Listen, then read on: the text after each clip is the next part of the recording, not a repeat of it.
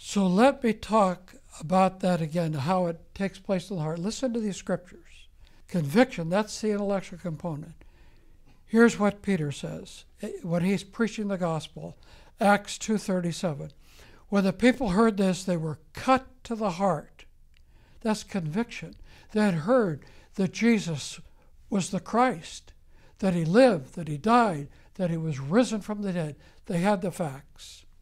They were cut to the heart. They said, brothers, what shall we do? Then comes the emotional one, illumination. For God, who said, let light shine out of darkness, made his light shine in our hearts to give us the light of the knowledge of the glory of God in the face of Christ. And then there was the internalization, again, the volitional part. If you believe in your heart that God is raised from the dead, you will be saved. For with the heart man believes, and that makes a man righteous before God. The heart is the place that God deals with man. It's really a distraction to deal with others. We try to change people from the outward, and God says, let's go for the inward. Let's work from the inside out. And that's what God does. And that's genuine conversion. That's the battleground that we're talking about. There needs to be that clarity about who Jesus is and what he did. Be clear on that. Secondly, there needs to be confidence that comes that I'm his child because I've been drawn by the Spirit of God and I've made that commitment.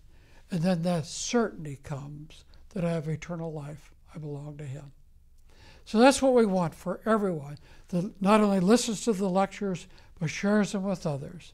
Clarity about who Jesus is, confident that you're his child, and certainty that you have eternal life. That's conversion. But again, I want you to understand conversion not only happens in the heart, but here's how it affects the heart. God gives us a new heart. Ezekiel 36:26, God says, I'll give you a new heart. I'll put a new spirit in you.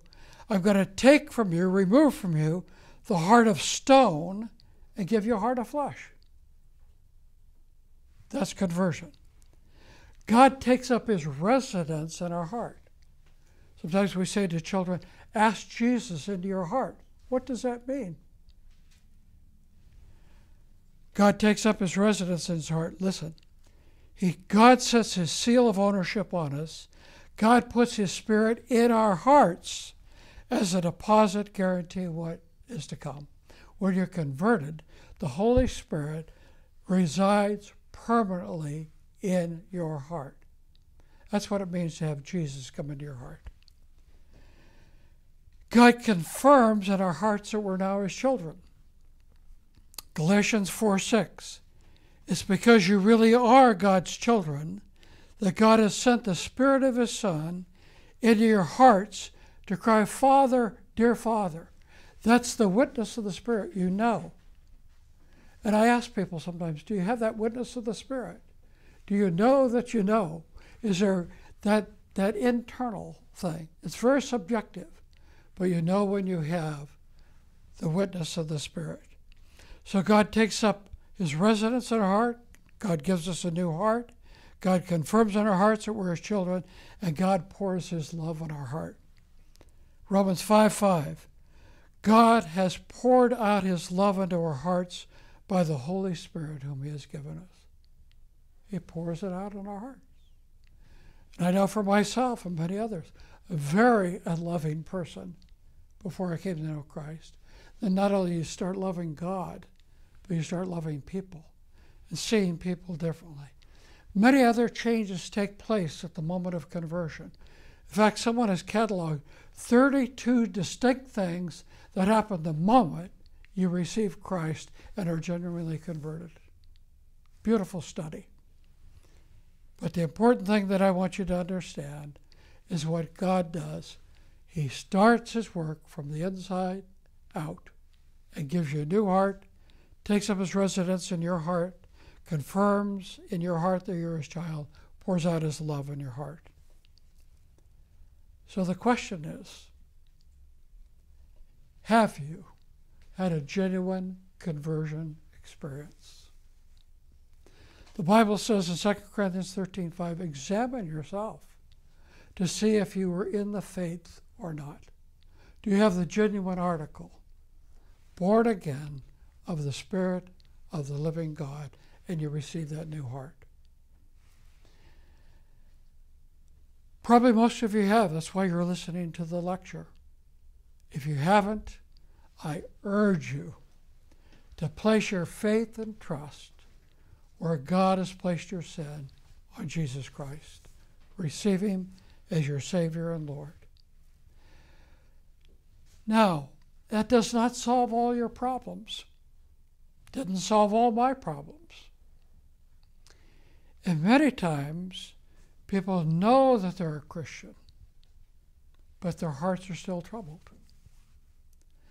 There's a second thing that usually happens. In fact, most often happens to people, especially if they've received Christ when they're a child. And I believe a child can receive Christ. Our son received Christ when he was 5 years old, never, ever doubted that. And it was just as real as could be. His understanding, because he understood, we taught him who Jesus was. He had that desire to know Jesus, and he received him as Savior. So in the next section, I want to talk about after we've been converted, we can still have a troubled heart. What is one of the major reasons, not the only one, but a major reason why the heart can still be troubled? We will do that in our next lecture.